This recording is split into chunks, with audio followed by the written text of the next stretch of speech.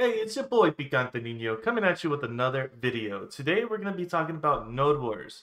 There's a lot of confusion when it comes to caps and Node Wars and what to run and what is good. I'm going to give you guys the tools to figure out for yourselves instead of telling you exactly what you should run. Obviously, I'm going to provide both, but yes, I want to give you guys more insight on why we run these items over other items. So this is going to be a pretty simple Node War video on things that I choose to personally run. But also, it's going to open up the doors for you guys to create your own builds for Node Wars. It's not going to be complicated at all, even though it does sound complicated. But this is by far the most beginner-friendly Node War video you guys could possibly watch. So let's just jump into it.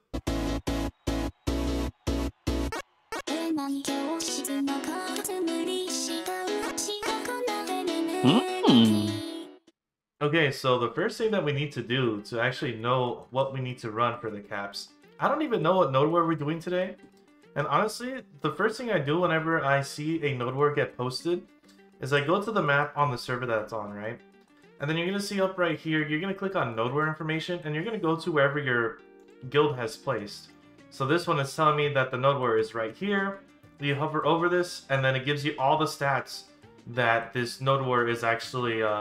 This is basically the golden page of where you need to go to see everything that you need for Node Wars, right? So this one's telling me that my AP limit is 245, and then it tells me that my AP is 684. So that means, like, we already hit the cap for the AP. We don't need to worry about it. So that means every single thing that you see that's red is something that you can actually, you know, manipulate with your crystals or accessories as well. So once we have this baseline of what we need to do, then we can actually equip certain things to actually make us do more damage. For example, I have too much AP. There is accessories that I could replace my AP accessories with so I could get more special attack damage in. And what I mean by that is that there's accessories in the game that are called the Chimera earrings and the Kaya necklace. These you could get by doing quests in Trent. And just look them up. I'm going to put them on the screen right now so you guys can look up the Chimera earrings. But this basically gives you down attack damage plus 10% for the earrings. So it's 20% more damage than you need whenever you're hitting someone on the floor. And then the Chimera necklace gives you back attack damage in case you get behind people and you hit them in the back. So you're just getting basically plus percentage damage. And this damage... This special plus percent damage on certain, you know, what is it, statuses actually go over the AP cap. So that's why you end up running cheesy accessories like this. And this is going to be the whole theme of the video. Basically, hey man, you look at your stats, right? You look at your stats. Oh snap, I have too much AP. Let's see if we could lose some AP and still hit the cap by running these cheesy builds. And this also goes for your accessories as well. So let's actually go through this, right? I have that much AP. I'm going to equip my Chimeras and my Kaya, right? I have 255 AP. Whoa, that's kind of low, man. But your crystals also are taken into account as well on top of your food buffs and your villa buffs, right? So I just lost 200 AP, but I'm at 491. So this is why people complain about Node Wars being capped, because people like me, who are 700 plus gear score, could afford just to lose 3 accessory slots to these plus percentage damage accessories. Keep in mind, we're not done here yet, okay you guys? We still got to talk about crystals, right? So once you guys are done, and you guys know that you guys could run these Chimera accessories, then you could start messing around with your crystals. So let's start doing that. Okay, so we're going to start talking about crystals now, you guys. Crystals are very important when it comes to Node War. And there's actually, you need to have 2 crystal builds. One that just has a lot of HP in case you guys go into Node Wars that do not have HP caps. So, I'm going to show you just the regular build that I take in when HP is not capped. And so if you notice that this is a pretty goofy build. Let me actually equip it. This is a pretty goofy build. And the reason why I say it's goofy is that, here, let me put this on the screen. You're gonna have a bunch of L-cars, right? You're gonna have a bunch of, what is it, visionary L-cars, because they ignore resistance by 10%. And you know what's really crazy about this is that ignoring resistance and making sure that your CCs go through is actually really important. It doesn't give me HP, I mean, it doesn't give me AP or anything to kill anyone faster, but it does make it a lot where people get knocked down whenever I throw out the CC. This is going to be the whole theme of this whole video, like I said before. We don't care about AP, we're already AP capped, so we're just going to be running stuff that has +% and actually help us out in different ways. The next crystal that I want to point out that gives you a crap ton of damage is your corrupted crystals, your corrupted magic crystals. If you guys see, it's the second purple one, and that one basically gives you critical hit damage plus 10%. Dude, that's 20% critical hit damage that you're just getting for free, and it's not capped, you guys. This is why it's just a bunch of people that are high gears who are running these crazy, don't make sense accessories just so they could be doing the extra damage. If you notice that this build that I'm running right now is even more cheesy, if we go down the line, I'm running double a Lucas and I'm running Alcrads. The only reason that I run that is because I want plus attack speed and casting speed. So that's just 4% attack speed and attack speed across the board with those 4 crystals. The next important crystal on this list is the Jin Glorious Special Evasion. This right here basically makes you the maximum tankiness that you need. You need to be running Corrupteds and Special Attack Evasion, which is the Jin Glorious Crystal of Honor and your Corrupted Magic Crystals. Out of everything that you could take out of this build, every single Node War build is going to have those 3 crystals. The 2 Corrupteds and the Jin Glorious Crystal of Honor. That's going to be the 3 crystals that are going to be required. Okay? And then honestly, the other one, the resistances, obviously, the more resistance you run, the maximum you can cap it out, which is great, right? And then here's an interesting one, the Macaloids. The Macaloids are basically just give me more stamina, and that's basically it. It really doesn't help me out too much. It gives me more stamina. It gives me a lot of ignore resistance. I play a Zerker. I'm a CC bot, so I know for a fact the more I'm chunking away at that resistance, the better it is for me and my team whenever I hit my Crybaby ultimate, that everyone around me has the maximum amount of chance to get stunned by. I do not want people resisting my 100% ultimate, so that's why I make it a point to run ignore resist.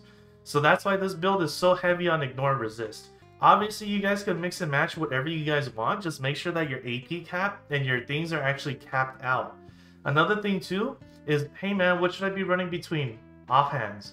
It would be between Kudum and Nuver. The only reason I run Kudum is because Kudum also has ignore resist plus 10%. So that means I'm running a crap ton of ignore resist, basically to the point where they're below 10%. And if you're below 10%, like, it's going to be really damn hard for you to resist my 100% Zerker ultimate. Unless you're right on top of me and you could grab me. But that's about it, you guys. If you need more AP, you obviously run the Nuver. The Nuver doesn't have, you know, 10% ignore resistance, but it has 10% all resistance. So, we'll see, man. We'll see. Like, it's just all up to you. I'm giving you guys the tools so you guys can make educated decisions on what to run. This is the whole point of cap node wars. If you meet the caps, bro, you can start doing goofy stuff. And once you can start doing goofy stuff, bro, you can start making these builds once you get here, bro. Once you get here, if you notice that now my special attack evasion is 20%. That's good, right? That's really good. So now we just need to work on accuracy and evasion rate. Zerker really doesn't need that much accuracy in terms of, you know, killing people in Node Wars, and evasion rate. Zerker doesn't really scale too much off of evasion, so I kind of just ignore those 2 stats. But the rest of the stats, you want to max out. For the love of God, you want to max out. And it depends. You can make these decisions based on the way how your playstyle is and the way how you play as an individual.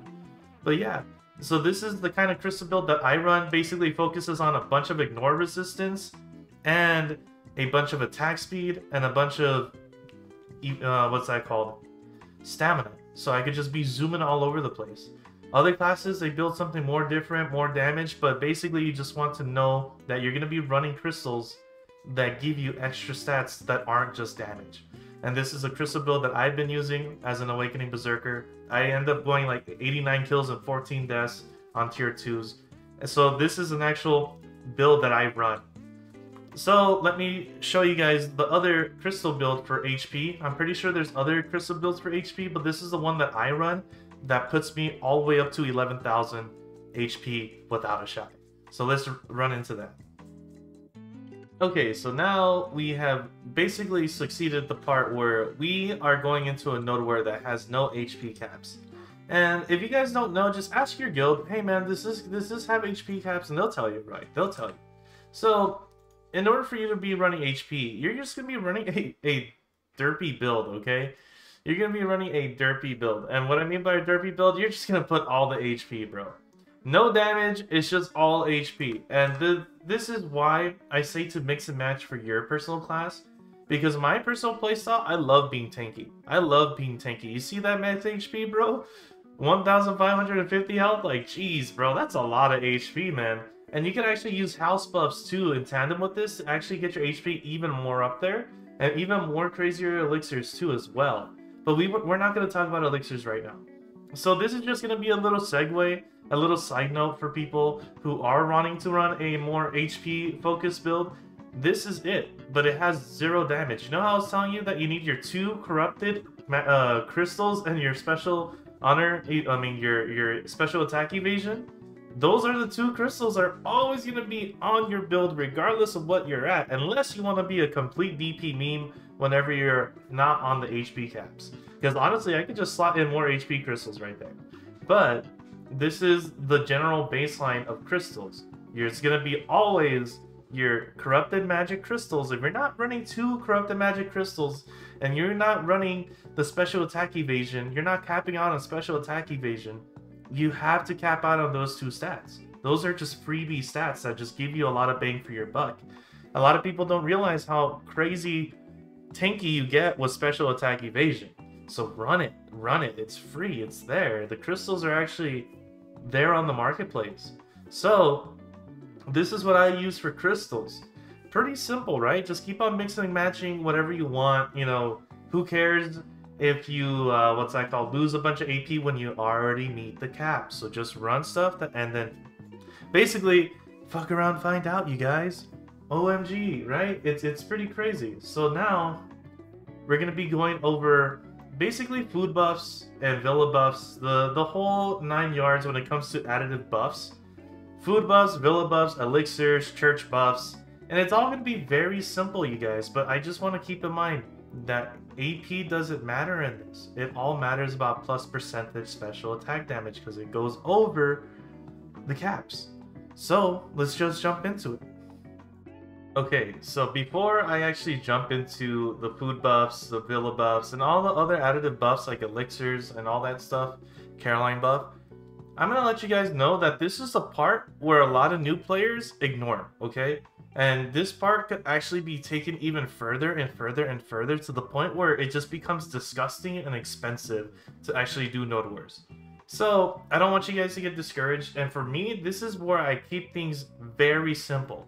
So what I already told you guys what to be looking for node wars. You want to go over the caps by getting secondary ways to get plus percentage damage that do not necessarily add to your overall AP. So we already have that in mind, where it's burned into our heads, right? So, you know, we're just going to be popping, you know, simple exquisite crown meal. We're going to be popping the villa enhancement buff, right? And the reason why is that, you know, we just do it. It gives you all ignore resistance. We really don't think about it. This is just the line that I go through, that everyone goes through, and it doesn't hurt you, and it doesn't help you too much, but it is not bad to run. So you obviously just want to run the attack and the protection. Really don't care about what the stats are. That should just be your default once you're leveling up for node war, right? Obviously, you want to run your skill add-ons when they become, you know, what's that called? For PvP, you know, and you could actually make your PvP add-ons more specific towards plus percentage down attack damage instead of giving you all AP towards humans, because all AP towards humans goes to the overall AP stats. So you want to run something like plus 3% critical hit damage for 10 seconds. Something like that on your skill add-ons, right? So you guys can mix and match. This is a part where this thing becomes super complicated, right? But just run whatever PvP add-ons you got. You could actually make them a lot more, you know, focused for Node Wars. But these are the buffs you want. You have your buffs right here. We got the standard food buff and the villa buff and the church buff rotations. Once you have that going on, if you're fortunate enough to be in Hideout, you guys are going to go over here. And literally the minute before Node Wars starts, you're going to go over here. You're going to talk to an NPC called Caroline. She's going to give you a crit buff that is OP AF. And it only lasts 30 minutes. So it gives you critical hit damage plus 10% just for a couple of energy. Like, what? 10, 20 energy? 25 energy? It is a pretty damn good buff to have in Node War. You actually notice the damage difference because after 30 minutes, people don't hit that hard. And you kind of notice it. So after that, once I get all my stuff, all my skill add-ons there, then it's starting to, hey man, what elixirs am I gonna run? You can make this very complicated, bro. But what I like to do is just have Giant Shrouds, dog. Because Giant Shrouds give you, what is they called? Extra all attack damage plus 10%. All special attack damage plus 10%. You don't care about the rest, right? The critical hit, you know, it might help out depending on how your crystals are set up. But the special attack damage plus 10%, that's why people run Giant Shrouds. You just keep on popping them. And if you want to go the extra mile, this is the furthest that I've taken it in Node War, is running elixirs of Deep Sea, and this one is extremely potent. It is ridiculous how good this is for Cap Node Wars. Back attack damage, down attack damage, and air attack damage, plus 10%, bro. It's like adding an additional corrupted into your crystal build. The thing is that these things, whenever you die with these elixirs, you kind of like don't want them to, like, you don't want to pop them because these are 28 million a piece, bro. So like this is a very expensive death whenever you just pop both of these, right? It's like a 20, we're gonna just say it's a 30 million death, and you do die a lot. It's like what? I die what 20 times per Node War, so what? That's like 600 mil just on deaths. It is ridiculous.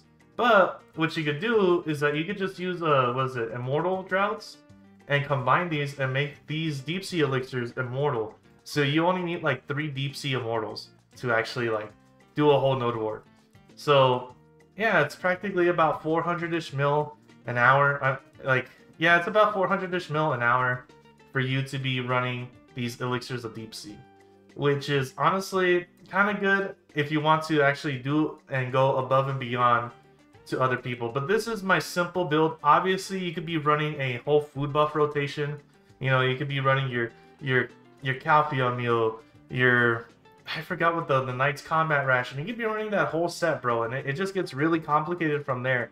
You could be running these elixirs, right? Like, all of these elixirs that you could be running. I use these for grinding sometimes, but, you know, this is what separates people from being super tryhard to people being like, yeah, I know what I'm doing, but I'm going to keep it simple. And then there's people who just do not run anything and they get farmed, right? So I want you guys to be like, yeah, I know what I'm doing. I'm going to keep it simple. I want everyone to be there because keeping it simple, you can actually compete with people who are taking it very try-hard and be making them waste like almost $1 billion plus per Node War. And it just feels good whenever you just like smack someone down with a crap ton of elixirs, bro. And you're like, yeah, look at my immortal Deep Sea Drought, bro. I'm only spending 400 mil this Node War, dog. You're over there in the billions already, dog. So that's what I mean by just keeping it simple, right? After this, we're gonna go over artifacts. Artifacts are basically the same thing as your crystals. Treat them exactly the same way as your crystals. So let's just run into that. Okay, Future Picante. I forgot to put in this segment into this guide. And this is actually a pretty important segment. So whenever you hit K and you scroll all the way down to the bottom, you notice that you have these skills that actually give you buffs to Node Wars, and only to Node Wars. So you have all these skills, and you're like, whoa, Picante, I didn't know I had those skills. Me neither, dog. So this is what I want to convey to you guys. So whenever you do Node Wars, you get these Resplendent Medal of Honors, okay? You go here, you click here, and this is all that it gives you. These are all the rewards. People just see all the stuff that they could get, right? Like the elixirs and all that jazz, right? But what you really don't see are the secret books of guild tactics. These are going to be sprinkled all over here. So you need to actually get these in order for you to unlock those Nodor skills that make you more tankier. So this one, you need to actually buy them individually, starting from 1, 2, 3, all the way up to 5. So they're sprinkled in here. So you're going to be using your Medal of Honors to get these stats so you can become more tankier in Nodor. I did not know this for the longest time until someone pointed it out to me. But yeah, this is what you guys are looking at if you guys want to actually be really good and actually be literally 100% with the minimum amount of effort into it. Another thing that I forgot to tell you guys about is that if you guys want to be running Elixirs of Deep Seas, do a Reno Solaire, dude. Find a person to queue up, do a Reno Solaire, they're actually really good. And then if you guys need Elixirs of Immortality, they're there too. So it's just basically everything's there. The stuff that I run is so simple to get because number one, I run Solaire a decent amount. So I have a decent amount of Elixirs of Deep Sea. And same thing with Elixir of Immortality. But the biggest one that a lot of people are forgetting is the Secret Guild Tactics. These guild tactic books, you need to buy them in order. And so the skills that they give you, all the way down here, are basically Magic DP plus 5, Magic Evasion Rate plus 1%. That one's really good. You always want plus percentage instead of raw damage, okay? Plus percentage actually helps you out a lot more. So these 3 sets down here, they're going to be giving you plus percentage. These 3 on top are going to give you flat amounts. So obviously the plus percentages are going to be the ones you're going to want to take to cap Nodors. So with that, you guys, me personally, I kind of like to take the range evasion plus 1% because I die to like witches, rangers, all these other classes that are crazy, right? But and then you might be like, well, the guild that I know we're going to fight has a lot of wizards and all that jazz. So might as well do that as well. But the one that I think is the best is honestly the ranged. The ranged is really important in Node Wars. So just take the ranged and max that out. So before all of that, we're going to go into artifacts, like I said before, but I just had to put this little side note in because I can't believe I forgot it. So yeah, let's just continue. Okay, so now we are going over artifacts, because artifacts do play a decent role into basically Node Wars in general. And the best ones for capped Node Wars and actually uncapped Node Wars when it comes to HP, the Kuba's artifact is like by far the best because it gives you the most HP. Most people just have a Kuba artifact and a shit ton of HP crystals inside of it, and then they're done, right? But the way how I run Kuba artifacts is this is my grinding set, and I'm not bougie enough to have just a Kuba artifact set solely for Node Wars. I'm not him, okay? I'm just a regular gamer who works a 9 to 5, you know? So I actually am running 2 strikes for my Kuba artifact, and it gives me plus 3% damage, critical hit damage, which goes over the cap. So if you guys aren't noticing it right now, I'm pretty sure it's already burned in your head. Look for a Lightstone combination and artifact set that allow you to just squeeze out that extra cheesy damage of plus percentage. You know, I know that having 2 strikes is kind of bougie, you know, that's like, ooh, I'm a macho man. But the thing is that if you guys could run it, you guys know exactly what we're looking for. This is artifacts. It's basically treat them like another form of your crystal set. If you guys are running, you know, into a Node Ward that doesn't have caps for HP, you could just be running an HP, you know, set right here with Wind of Heart. And so that's it, you guys. I appreciate you guys watching the video. I know it's a little bit simple, right? And those of you guys, I'm just going to sum it up for you guys in a very quick thing. If you guys are looking to get into Node Wars, look at wherever you're placing. Look at the stats. You can basically look at the stats of anything beforehand, right? You can look at the stats. Okay, right here, I'm not meeting it. I'm not meeting this. I'm like 5, what's that called? 4, I'm like 3 AP away from the cap for this tier 3. Okay, cool. So I'm 3 AP away from this. I'll just pop a Giant Stroud, right? And then it just, boom, I'm at 492, right? That's all you need to do. Oh, snap, my resistances? Let's see. And then you just go down the list. You go down the list, and then you see what's good in the hood. That's what you guys need to be doing in these type of things. Whenever you guys are setting up your build for this, just start like tinkering with stuff, and do not forget to preemptively add your elixirs into the final total, because I don't want you guys popping elixirs and be like, oh yeah, that's it. Just get the number, whatever it's giving you, and then add it onto your total AP. So with that, you guys, I appreciate you guys watching it. And that's it. I stream Mondays to Thursdays. Hopefully this was pretty simple, and have a great rest of your day.